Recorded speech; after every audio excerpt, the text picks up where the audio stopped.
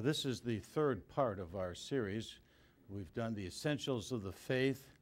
We've also done the pillars of the faith, and this is the importance of knowing the true God. Tozer, in his famous book on the knowledge of the holy, said, "What you think of God is the most important thing about you. So stop and think of God. Whatever you think is the most important thing about you." Now, the reason for this is very simple. Because ideas have consequences. In fact, Weaver wrote a book by this title, Ideas Have Consequences. For instance, Hitler had an idea, and the consequences were 12 million dead, 6 million Jews, 6 million non-Jews.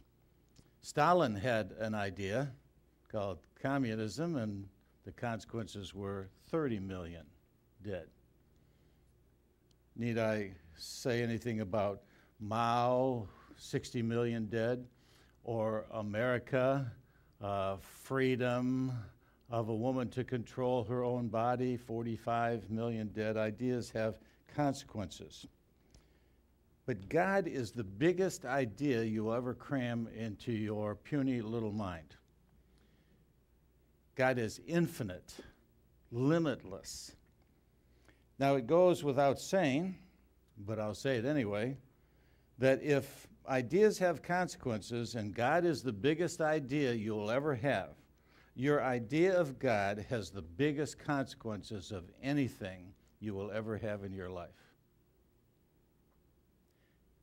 When you're in difficulties, when you're depressed, when you're discouraged, every emotion in life, every experience in life is going to be molded by your idea of God, because He's the biggest idea that you have. Second, we can't be like God unless we know what God is like. And we should be like God. Moses said, "You should be holy, for I, the Lord your God, am holy." God is holy, we should be holy.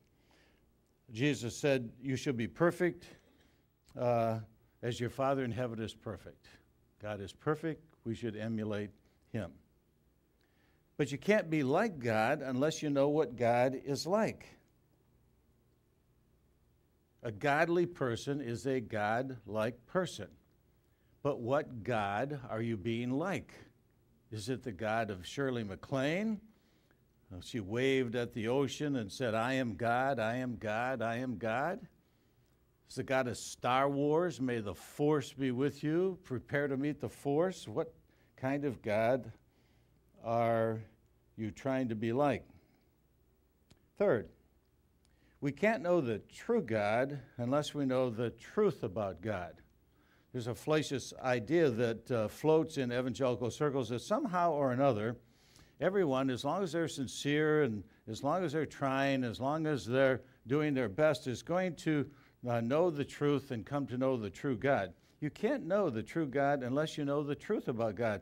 And one of the sad things that we who work with cults find out is that these very nice Mormon neighbors are not worshiping the true God. That the Jehovah's Witnesses who are so sincere and knocking on doors aren't worshiping the true God. You can't know the true God unless you know the truth about God. John 4:24, Jesus said it, "God is spirit, and they who worship Him can't do it any way they want, can't do it just because they're sincere, must worship Him in spirit and in truth." That means that it's absolutely necessary to know the truth in order to be truly worshiping God. Now, what is the truth? Jesus said, "Thy word is truth." And we cannot worship the true God apart from that truth. Suppose you're saying things that dishonor, that are false about a friend or a loved one or a parent. Suppose you're telling lies about them. Is that honoring them? No, you can't honor God by saying false things about Him any more than you can honor your parents by saying false things about them. God can only be honored by saying true things about Him. So whoever is saying false things about God, and all of the cults are, is dishonoring God. True worship involves affirming truth about God, things that are worthy of Him, things that really stick, things that match His character. So true worship is attributing true worth to God. The etymology of the English word worship is worth-ship. And if you are saying things worthy about God, things that are really true about Him, you are worshiping God by affirming those truths. That's what we'll do in heaven. Revelation 4:11 will say, "You are worthy, O Lord, to receive glory and honor and power, for you have created all things." He's the creator of all things. He's the redeemer of all things. Chapter 5 of Revelation, those are the two ultimate things of which He is worthy. 4, we can't recognize false gods unless we know the true God. You can't recognize a counterfeit unless you know the genuine. In fact, government agents who specialize in counterfeits don't specialize in counterfeits. What do you mean? I mean, what they do is they study the original. They study the genuine $20 and $50 and $100 bills, and they become experts in them. And to become an expert, you have to look at them under a microscope, be highly trained, or you can't recognize the best counterfeits. Unless we're highly trained in God's Word, use it as the microscope through which we look at false gods, we won't recognize them. This is why so many people fall prey to cults. The devil is transformed into an angel of light. He has good counterfeits, and we can't recognize a counterfeit unless we know the genuine. In other words, you can't know what's not true unless you know what is true. It all gets back to truth. Who is the true God? What is true about the true God, so that I can recognize what is false when I see it. Let's take a simple example from our culture. It's a New Age-dominated culture, pantheistic. Invasion from the East occurred starting about 1960s and took over in the 1990s. The God of the Bible is a person, not a force. May the force be with you. Prepare to meet the force. He's infinite, not finite. He's unlimited, no borders. He's not limited like the God of Rabbi Kushner, who was finite in power and in love. He's all-knowing. He's not limited in knowing. He knows the end from the beginning. He knows everything you're ever going to do in the future and everyone else is going to do. He's not like the God of Clark Pinnock and the open theist, so-called, inside of evangelicalism. Let me give you a few examples. Rabbi Kushner, whom I debated on the John Ankerberg show, in fact, we debated 3.5 hours one night, and John cut it into, 4 or 5 programs, and he still plays those debates. Rabbi Kushner made millions off of a book, When Bad Things Happen to Good People. And here's what he says on pages 45 and 147. There are some things God does not control, and we need to forgive God for not making a better world. God is not only not all-powerful, but He's not even all good. Now, I had to bite my tongue when debating him on this. I felt like saying, well, now you are one of the most arrogant people on the face of the earth to say that we need to forgive God. I think anyone so sinful and so stupid as to make a statement like that needs God to forgive them. But of course, I bit my tongue and didn't say that, but that's what I would have said if I had a chance to. It's a false God. Another false God. This false God permeated our whole youth culture. The force is everywhere. May the force be with you. Prepare to meet the force. Reunite with the force at death.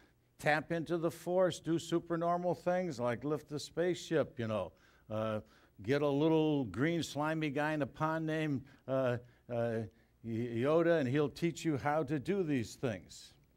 not a true God. Now, the naivete of Christians absolutely amazed me when this Star Wars series came out, because teachers at First Baptist of Dallas, a very fine church, would say, isn't it wonderful I can take my Sunday school class to the theater now and see a Christian allegory? No. Narnia is a Christian allegory, not Star Wars. Star Wars is a pantheistic allegory. That's a Buddhist, Zen Buddhist. He said so in his book, Skywalking, which was a biography of Luke Skywalker, where he said he got it from Zen Buddhism. Knowing false gods inside of evangelicalism. Here's Clark Pinnock. He says, God's word has errors in it. God doesn't know everything. He doesn't know future free acts. God has a body, and we need to rethink the Mormon view of God, he says right in this section. And God changes. Now, the Bible says, I, the Lord, change not. Jesus Christ is the same yesterday, today, and forever. There's not a shadow of change with him, and on and on and on. The Bible says God is spirit, not body. The Bible says God knows the end from the beginning, and that God cannot err. Hebrews 6:18, it's impossible for God to lie. Titus 1:2, the God who cannot lie, and so forth. What's amazing is the largest, most fundamental evangelical scholarly organization in America pronounced that view was not incompatible with their statement that the Bible is the inerrant word of God. Absolutely incredible. The book was called The Most Moved Mover. Well, God isn't moved by anyone. He's the unmoved mover. He's not the most moved mover. He's the most moving mover. He moves the most things, namely everything else in the universe, but he's not the most moved mover. Who's pushing God around? Who are we to think that somehow or other our view of God is superior to the one of Abraham, Isaac, and Jacob and the early fathers of the Christian church? 5. Idols are idols, whether they are mental or metal. Now, I copped that statement from Martin Buber, famous Jewish philosopher, but it's a very profound statement. Idols are idols, whether they are mental or metal. And a lot of us have mental idols, and we don't recognize them. J.B. Phillips, who wrote the Phillips translation, you remember? He's going to do the Old Testament now. They're going to call it Phillips 66. Ha, ha, ha. At any rate, J.B. Phillips wrote a book, a great book, Your God is Too Small. And he has all these false views of God that are really no more than a big idol. I begin my class on the attributes of God by saying, most of you have a concept of God that's not any larger than Michael the archangel. It's true. Because we just think of him as some great big something. He's not any great big anything. He isn't even in the category of big, bigger, and biggest. He's beyond that. He has only a category of one, infinite, without limits, without borders whatsoever. An idol is any object of worship other than the true God. That's why Paul said in 2 Corinthians 10:5, we destroy arguments and every proud obstacle against the knowledge of God and bring every thought captive to Christ. The only way to avoid idolatry is to know and live the truth about God. It's the only way to avoid idolatry. Otherwise, we may be engaged in mental idolatry. You shall not make for yourself any carved image or any likeness of anything that is in heaven above. If you can get an image of God in your mind right now, it's not the true God. Because the true God is not imageable. You can't get an image because every image you get has borders. Every image you get has form or limits to it. God is way beyond that. My thoughts are not your thoughts. My ways are not your ways. High as the heavens above the earth. Don't make any graven image of anything that is in heaven above or earth below. 6, we tend to become like the objects we worship. I remember taking anthropology in college and the teacher saying something like this: man is incurably religious. He must worship something. 3, he tends to become like the object he worships. We tend to become like the objects we worship. In other words, we tend to imitate our models. I have a grandson who loves Michael Jordan. I had a great picture of Michael Jordan. He dribbled like Michael Jordan. He shot like Michael Jordan. He tends to imitate his model. We all do. We all pick someone and we model them. As I was growing up, I modeled my favorite uncle. He was the one that carried the guns, was the policeman, had the fast car. Unfortunately, he was also the one who didn't believe in God, who swore and cursed all day long. Guess what I did?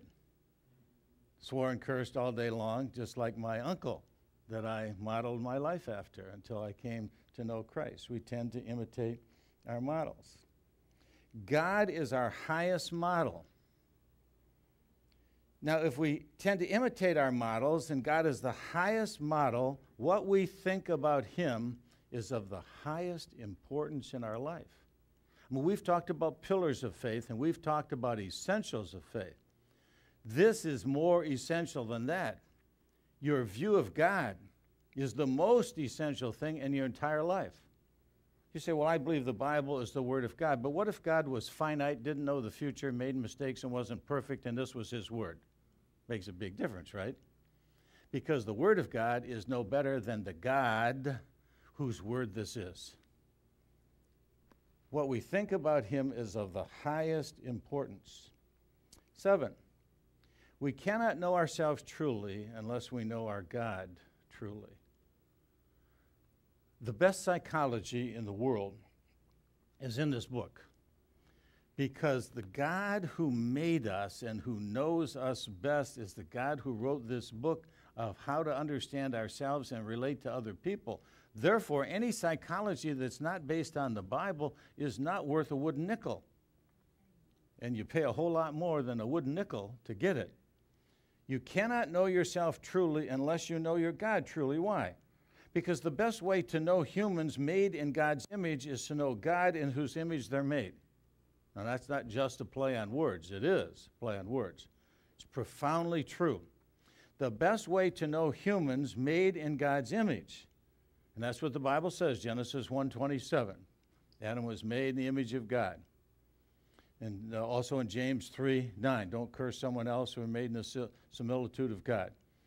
The best way to know an image is to look at the original. That means the best way to understand a copy, namely us, is to look at the Creator that we're a copy of. Now, when you go to the typical psychologist in our society, they will tell you things like the Greeks said, know yourself.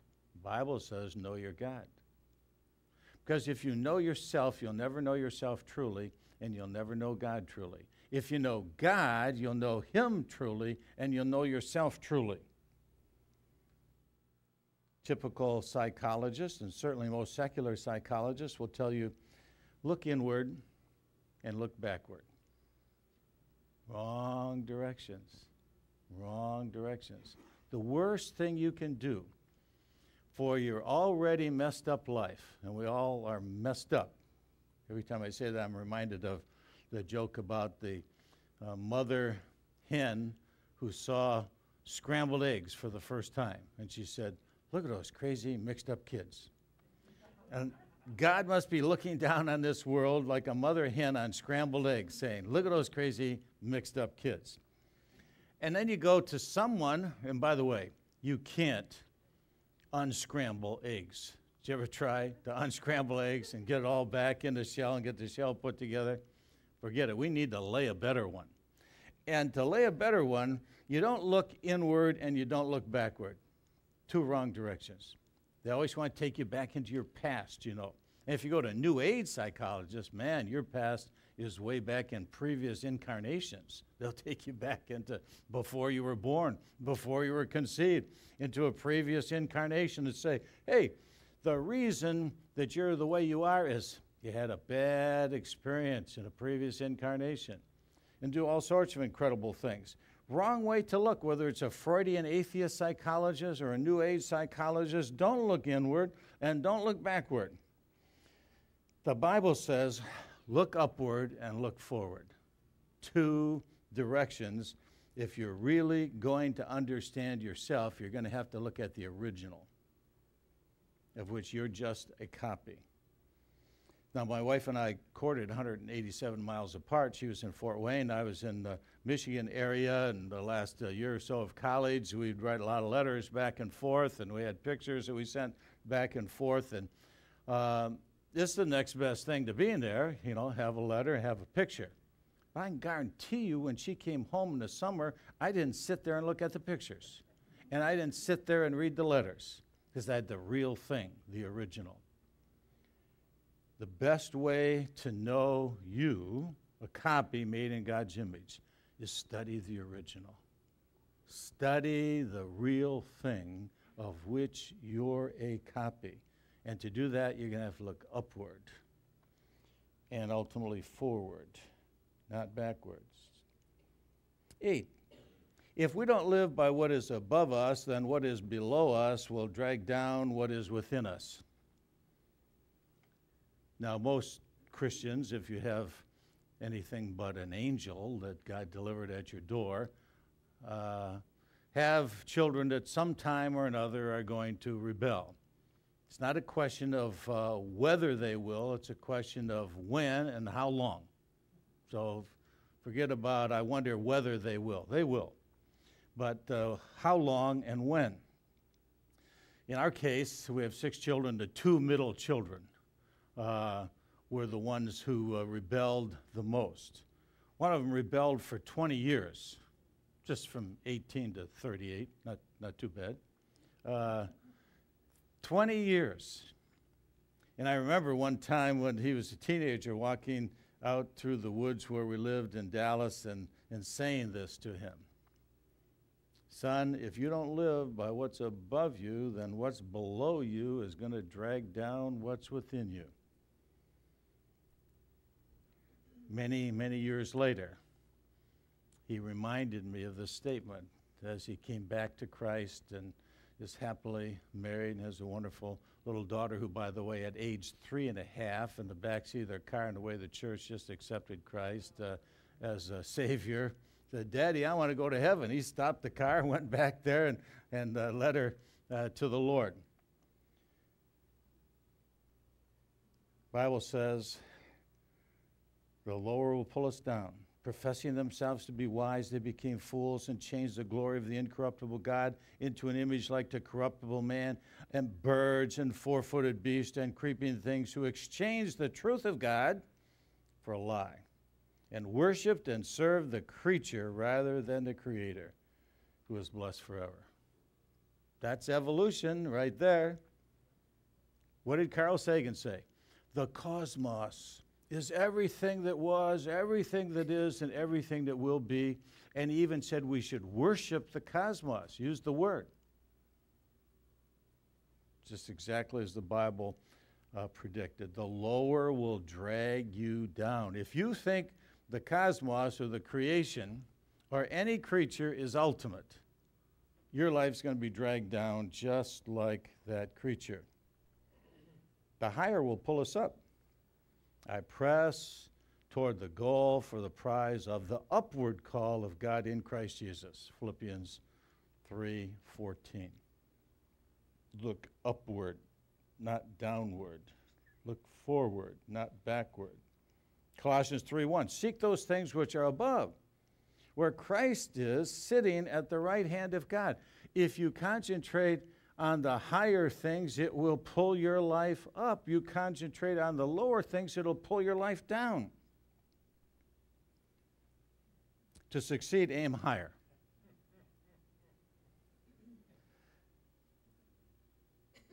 And that's true in the spiritual life as well.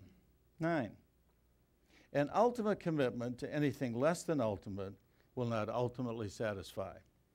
Now, there's a little truth in most systems of error. One of the very liberal theologians of the 20th century is named Paul Tillich. He wrote a number of books, taught at Harvard University. But one of the things I like about what Tillich said is that a religious commitment is an ultimate commitment. You're making an ultimate commitment to something you think is ultimate. Now, he also said, not everything you think is ultimate is really ultimate. Idolatry is possible. And an ultimate commitment to anything less than ultimate won't ultimately satisfy you. In other words, he was kind of summarizing really what Solomon said in the book of Ecclesiastes. Nothing less than the ultimate can ultimately satisfy. Remember, he lined them up. Wine, women, works, worldliness, wealth, all begin with W for some reason. He said, it's all vanity. There's no happiness, no ultimate happiness in any of that. Why? God has set eternity in our hearts, and we can't be satisfied with anything less. In his own words, whatever my eyes desired, I did not keep from them. I did not withhold my heart from any pleasure. And this was the reward of all my labor. Indeed, all was vanity and grasping for the wind. My favorite book in the Old Testament. The most philosophical, the most profound, the most true to life. He experienced it. He didn't just think about it. He experienced these very things. He had the most wealth. He had the most women. He had the most wisdom. He had the most everything that began with W, and he had no happiness under the sun. It was found in the S-O-N, chapter 12, verse 12, the great shepherd he referred to in the last chapter. Now, there are really only 3 ways that people have discovered in the history of the human race to try and find ultimate happiness. Add to their possessions. If you're not happy with 1 car, get 2. If you're not happy with 1 home, get 1 in the mountains. If you get bored in the mountains, get 1 on the beach, 2. If you're not happy with 1 suit of clothes, get 2, not 2, get 4. Add to their possessions. Materialism, right? Now, the sad part of it is that most Christians are materialists. We live in a materialistic culture. I remember living in Dallas, Texas for 10 years. I've never seen the 500 Baptist churches just in the Dallas area. I've never seen a more materialistic culture. Highest suicide rate in Plano, just north of Dallas.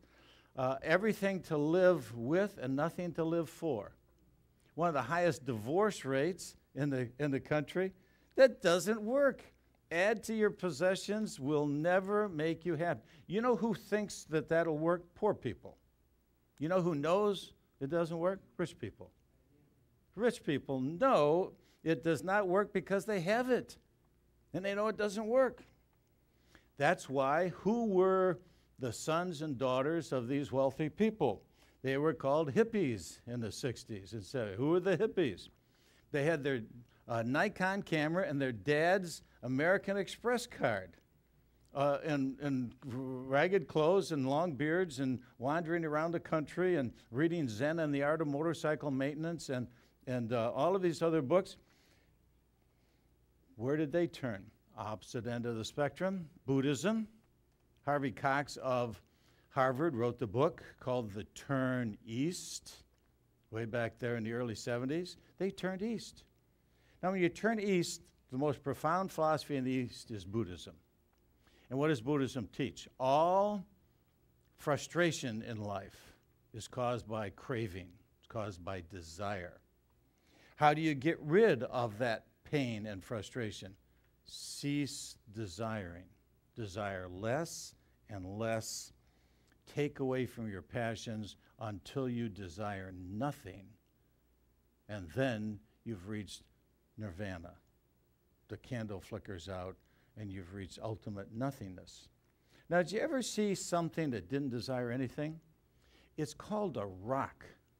It's called a glob of protoplasm, you know. No passion at all. we went from adding to our possessions to taking away from our passions. The pendulum never stops in the middle. The biblical way to make a person happy, redirect those passions. Don't negate the passions. Don't try and fill an infinite void with finite things, but redirect the passions to God, who alone can fulfill them. The only one that can fill a God-sized vacuum is God. Or to put it another way, an infinite thirst will never be satisfied with the finite. An unlimited desire will never be satisfied with the limited. An eternal desire will never be content with the temporal. Ecclesiastes 3:11. God has set eternity in our hearts. Hebrew word olam, in our hearts. The quest for ultimate satisfaction will never be fulfilled in anything less than the ultimate. I don't care where you go, what you do, what education you get, what training you get, how much money you make. You will never, never be satisfied apart from the living and true God, period. Exclamation point.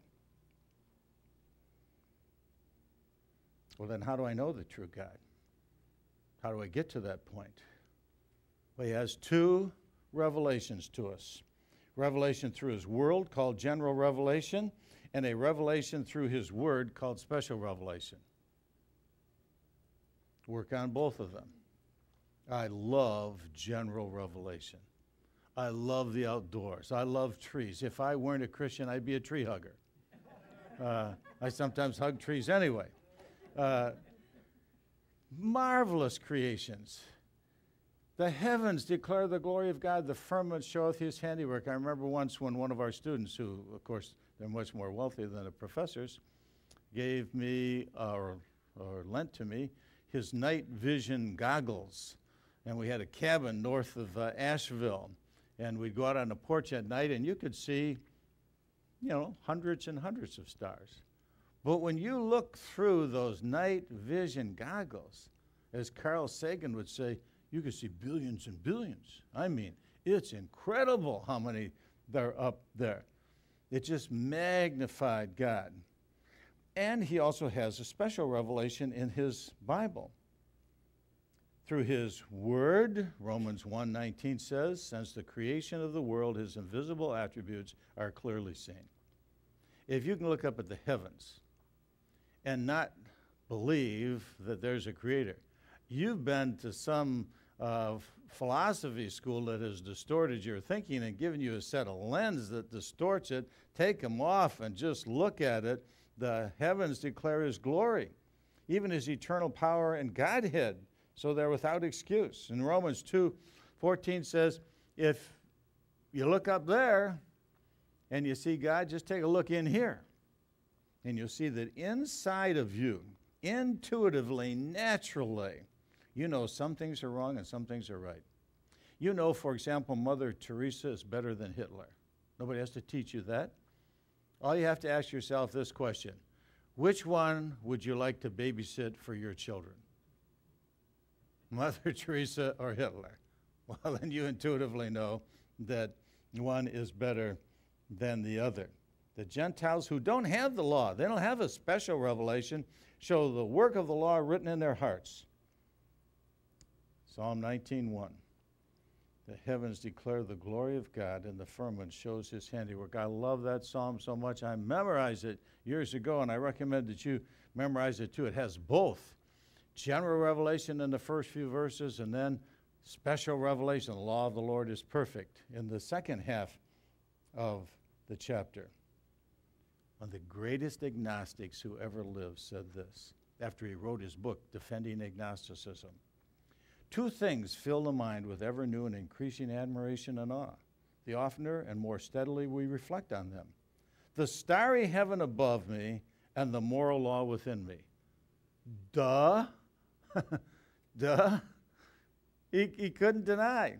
There's the creator, couldn't deny there's a moral lawgiver, even though he tried to disprove God by philosophical arguments he was still impressed with the very two things Psalm 19, Romans 1:19, and 2:12 say.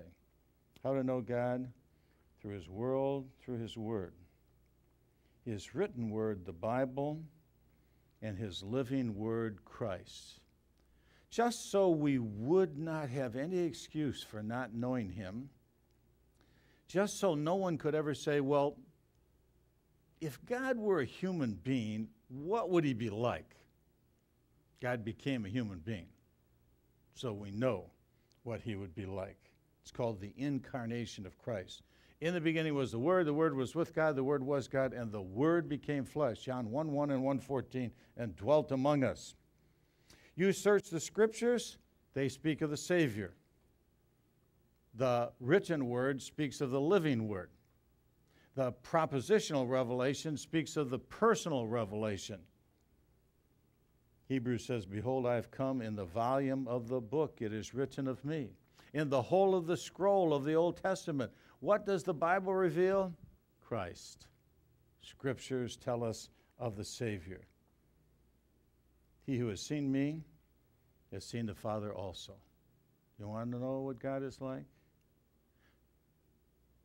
J.B. Phillips, in his book, Your God is Too Small, says, he comes to focus in Jesus Christ. That's what he's like. He's like Jesus Christ because Jesus Christ is God. God entered into the bloodstream of humanity, and we beheld him as the only begotten of the Father. The Son being the brightness of his glory and the express image of the Father's person, Hebrews 1:3. Now, know in the Bible is generally the Greek word gnosko, which means to know by experience. We must know the truth about him, and we must live the truth about him. You can't really know God unless you know him by experience. Just knowing that he is God is insufficient. You got to know God, not that he is God. And when you know God, you know the true God, and you'll live the truth about him. By the way, for your reading, if you haven't read all of these books, I won't even take a survey whether there's anyone in here who hasn't read any of these books. That would be really embarrassing. If this is the most important topic, if what I've told you up to this point is true or has any substantial truth in it, that this subject of knowing God and knowing the true God is really important, and I've tried to say more than that, then you should have read J.I. Packer, Knowing God, J.B. Phillips, Your God is Too Small, A.W. Tozier, Knowledge of the Holy, Tozier's Pursuit of God, R.C. Sproul's book, The Holiness of God, and a book that all my students used to complain about because there's 2 volumes in one, and they said, why do we have to read the 300-year-old theologian? And my answer was, because nobody has written a better book since. Charnock, a Puritan, wrote The Existence and Attributes of God. Now, these were sermons by a Puritan preacher to dumb farmers, quote unquote. And our seminary students said we're complaining about it. Well, either that shows that the dumbing down of America has dumbed us down more than we thought, or something's wrong somewhere. Thomas Aquinas, the Summa Theologica. Whenever I'm asked what are the 2 books outside the Bible influence you the most, I say Eric Sauer, Dawn of World Redemption, Triumph of the Crucified, Thomas Aquinas, Summa Theologica. No more brilliant exposition of the existence and attributes of God ever written. Peter Kraft, if you can't understand the Summa, then read the Summa of the Summa, the dumbed-down version of the dumbed-down version by Peter Kraft. Or, if you'd like to contribute to needy children or grandchildren, read Systematic Theology, Volume 2 by yours truly. If know means know by experience, we must know the truth about him. We must live the truth about him by reading about God. And it's not enough to read about him. Memorize the verses about God. Memorize verses like Psalm 119:11. Your word have I hidden in my heart that I might not sin against you. Knowing God will keep you from sin, and sin will keep you from knowing God. Meditate on verses about him. Don't just read them. Don't just memorize them. Repeat them over and over and over again. Now, there's a little key to memorization, IRA, I-R-A, impression, repetition, association. First of all, get it straight. Get the impression, what it is. Read it clearly over and over. Secondly, repeat it over and over, spaced repetition, and then associate it with something. And of course, in the attributes of God, apply them to your life. Meditate on these verses. Psalm 1 says, "Blessed is a man who walks not in the counsel of the ungodly, but his delight is in the law of the Lord, and in his law he meditates day and night." Do you? I do. Literally. Meditate day and night. If I wake up in the night, I can guarantee you I am quoting scripture verses to myself, the hundreds of which I've memorized over the years, and I'm quoting great hymns to myself. Meditate day and night in his law. Read about it, memorize it, meditate it, sing it. Now, fortunate for my wife, and anyone else that might hear, when I wake up and sing, I don't sing out loud. I do sing, though. I sing these songs to myself at night. Why? Singing etches the song on your soul. Memorizing, you'll get it in your mind, but singing will etch it on your soul. My wife is not philosophical. She's musical and not philosophical. I'm philosophical and not musical. And I keep asking her over the years, can you explain to me what makes something beautiful? What makes a beautiful piece of music beautiful? Why is it a certain notes are beautiful and a certain other notes, like the ones that come out of my lips, aren't beautiful? She can't explain it to me, but the closest I came to it recently was a great definition I heard in the radio just in passing, that music is pleasing sounds that are painted on the canvas of silence. See, a painter has a canvas and he has pigments. The canvas for music is silence. And if you put pleasing sounds on the canvas of silence, it'll etch it on your soul. Here's some. You ought to etch on your soul if you think that the old hymn writers didn't know theology. I put it in white, and I challenge you to count them. Immortal, invisible, God only wise. In light, inaccessible, hid from our eyes. Most blessed, most glorious, the Ancient of Days, almighty, victorious. Thy great name we praise. 12 attributes of God in a few lines. Now that's a great hymn. Not only great music, it's great theology. God is immortal, he's invisible, he's wise, he's light, he's inaccessible, he's ineffable, he's hid from our eyes, he's pure spirit, he's blessed, he's glorious, Ancient of Days, he's eternal, he's almighty, he's great, he's praiseworthy. 12 of them. You can't do better than to memorize a song like this and sing it over and over to yourself. It'll etch on your soul. Here's another one. 18 attributes in a few lines. Oh, worship the King, all glorious above, and gratefully sing his power and his love. Our shield and defender, the Ancient of Days, pavilioned in splendor and girded with praise.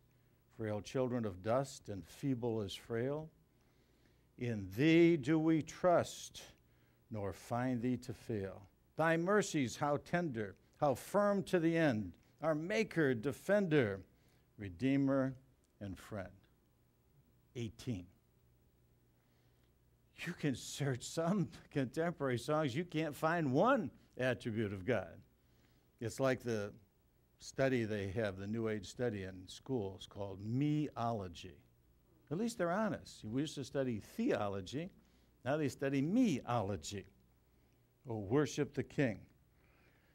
I can't tell you how many times I wake up at night and sing this song. And when we lost our daughter, I was singing that, just a little chorus from some musical in the 70s. My wife can tell you which one it's from, probably. God is love. God is light. He is faithful day and night. He is eternal. He never changes, though the seas rise up and swallow mountain ranges. There you got 5 attributes of God, or one of my 2 all-time favorite songs, the deep, deep love of Jesus.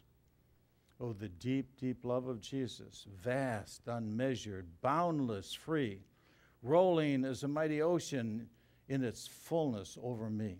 Underneath me, all around me, is the current of his love, leading onward, leading homeward to my glorious rest above. I can guarantee you that you'll come to know the true God if you sing that. Just add another one on the love of God. I was in a church once where they sang, I think, all 3 of these before the offering. I said, dismiss, let's go home. I got to preach. I've already been blessed. I've already got everything I came for. What do we need anymore? This may be, in my opinion, this could very well be the greatest piece of poetry about God ever written. Could we with ink the ocean fill, and were the skies of parchment made? Were every stalk on earth a quill, and every man a scribe by trade?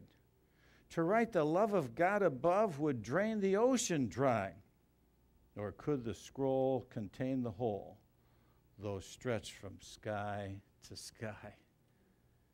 What a wonderful tribute to the love of God. How to know the true God, read about him, memorize, meditate, sing, praise the person of God. You are holy, who inhabit the praises of Israel. That means if you want to be holy, you need to praise God. Great is the Lord and greatly to be praised. Let everything that has breath praise the Lord. Praise the Lord. That's why I insist that we put praise items on our prayer sheet every time we do it. Remember, to succeed in your spiritual life, aim higher. In fact, aim a lot higher. Aim at God. Let's pray. Father, as the deer pants for the water, so our heart pants for you, O God. Help us to have a hunger and a thirst for you, the living and true God, and never be satisfied with what we know about you till we see you face to face in that blessed vision. In Jesus' name we pray. Amen.